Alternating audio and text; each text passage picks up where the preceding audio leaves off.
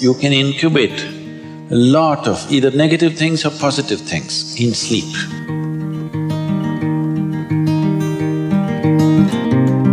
This is getting too easy. Just sleeping sadhana. So coming awake to an alarm bell with a sudden start is not the best way to do your life.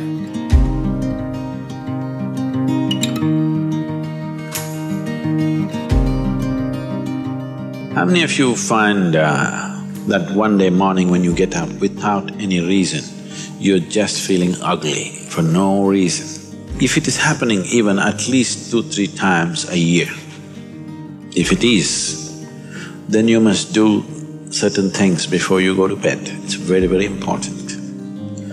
Because unconsciously, you need to understand this, you can incubate a lot of either negative things or positive things in sleep. Either pleasantness or unpleasantness, you can incubate very effectively, uninterrupted in sleep. You can also incubate it in the day, but there are so many interruptions, it doesn't happen very efficiently. But if you have a tendency to go to bed in a certain way and you wake up in the morning really nasty for simply no reason, that means you're incubating things in the night very efficiently. Bad eggs. This is not just about psychological disturbances, it can cause major physiological problems over a period of time. It's important that you eliminate these things from your life.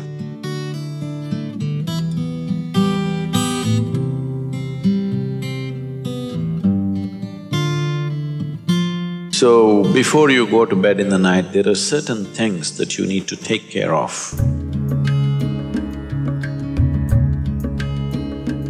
It's best if you're eating meat and other kinds of meals, you eat at least 3 to 4 hours before you go to bed. The digestion is over. Before going to bed, drink a certain amount of water and go to bed. You will see it gets taken care of just like this. One simple thing can be just a shower. Always to shower before go to bed, it'll make a lot of difference.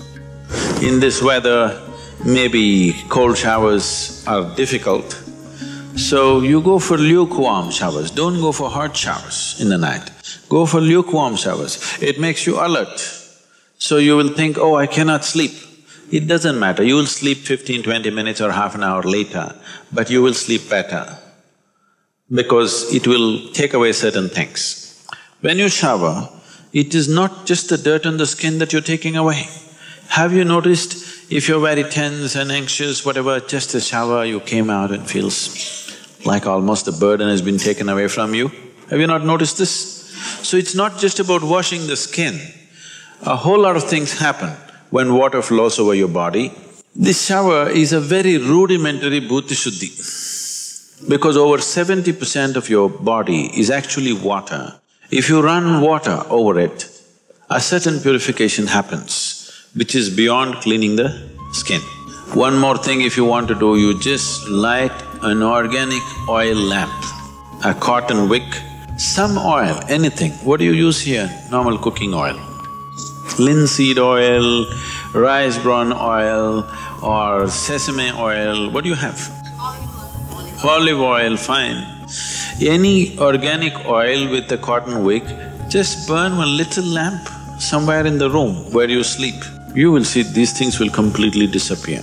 If you can bring in a chant or there are nightly practices, yogic practices, before you go to bed, sit on your bed and do this practice.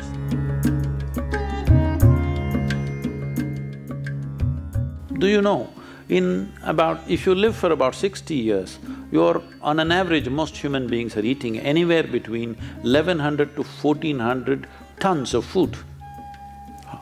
So that means even what you think is my body is not this, it's changing every day. New input is happening and old things are going away. So 1400 tons, you don't carry that much of weight right now. So obviously, what you have as a body right now is just a transient amount of food and soil, isn't it? Hello? So what you think is mine also is not it is just all the time changing. Tonight before you go to bed, spend at least 12-15 minutes reminding yourself, you're neither this body nor this mind. Just lie down and just remind yourself, this body is not really you. It is mine right now for use, but it's not really me. Just… if you're not able to do it, just link it to your breath. Inhalation, I'm not the body. Exhalation, I'm not even the mind. Just lie down for 12 minutes and do it, till the last moment, till you fall asleep. This is something you must notice.